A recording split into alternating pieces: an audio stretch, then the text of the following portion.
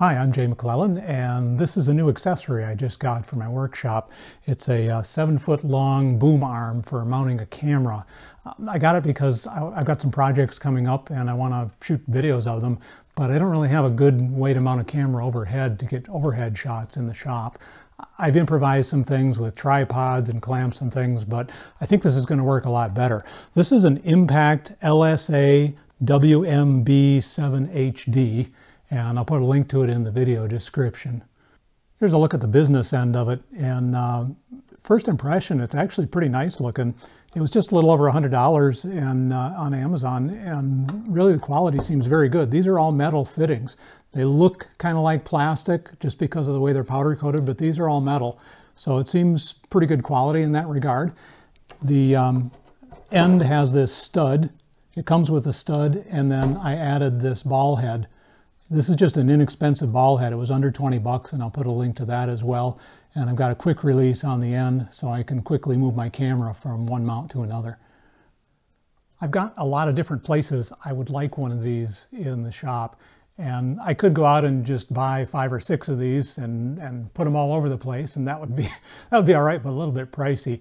So what I'm going to do instead is modify this so that it has kind of a quick mounting plate on the back, so I can move it around to different places in the shop really easily, and that way I only need one, and doesn't clutter up the shop with lots of boom arms everywhere, but I can place it where I want it, and if I find a need for a new location, I can quickly make a mount for it and attach it there.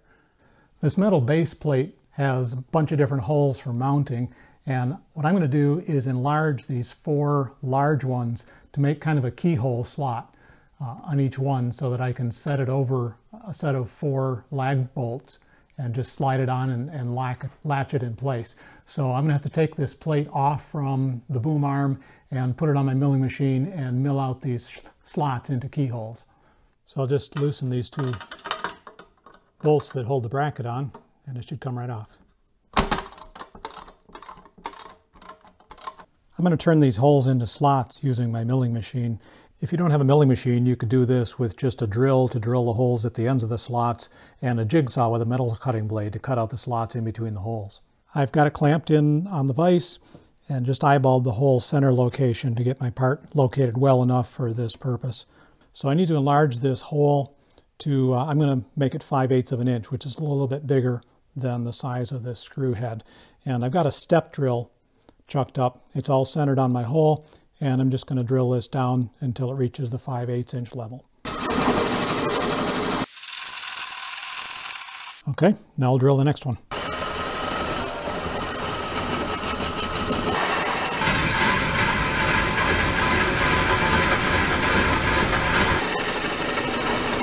So I've got my holes drilled, but there's quite a burr on the backside, so I'm going to flip it over and deburr it just with a hand drill.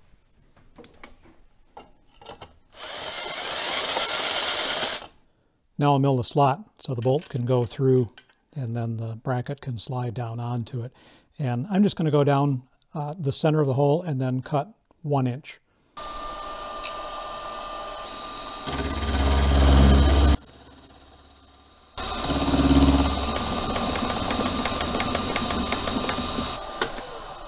There we go. 1 slot done, 3 to go. Well, here it is all finished with the slots cut. I just have to bolt it back on to the swing arm and it'll be ready to go. And I also made this plywood template with drilling guides, so anytime I want to mount the swing arm in a new place in my shop, I can just lay this template on the surface, drill 4 holes, put the lag screws in, and it's good to go. Well, here's the assembled camera boom with a camera on it, and I can mount it just that fast in the center of my shop.